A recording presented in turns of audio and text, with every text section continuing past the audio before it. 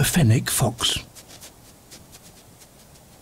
Its body is scarcely bigger than that of a guinea pig. But those ears are huge. If anyone can hear a pin drop, a fennec fox can.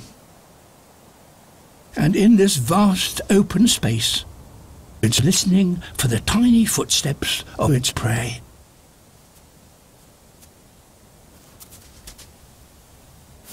A gerbil.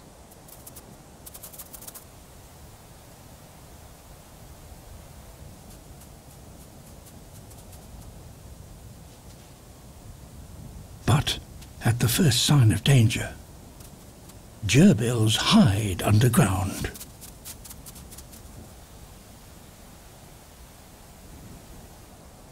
The fox searches dune after dune, listening for the faintest of audible clues.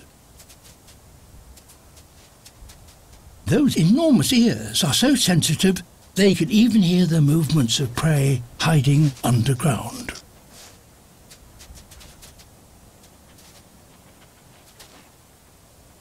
But then they have to be dug out.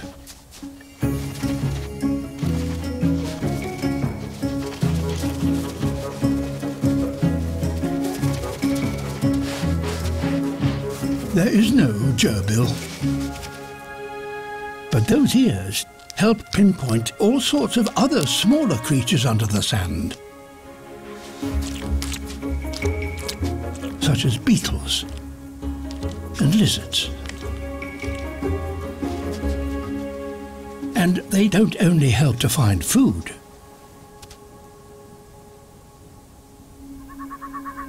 This fox can hear a distant call echoing across the dunes.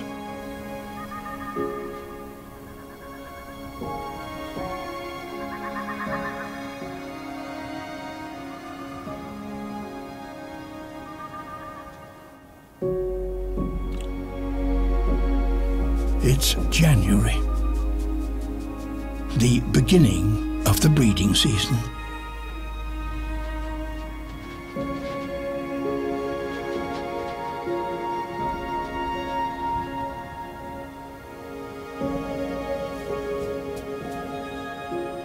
But for this pair, perhaps it's just a little too early.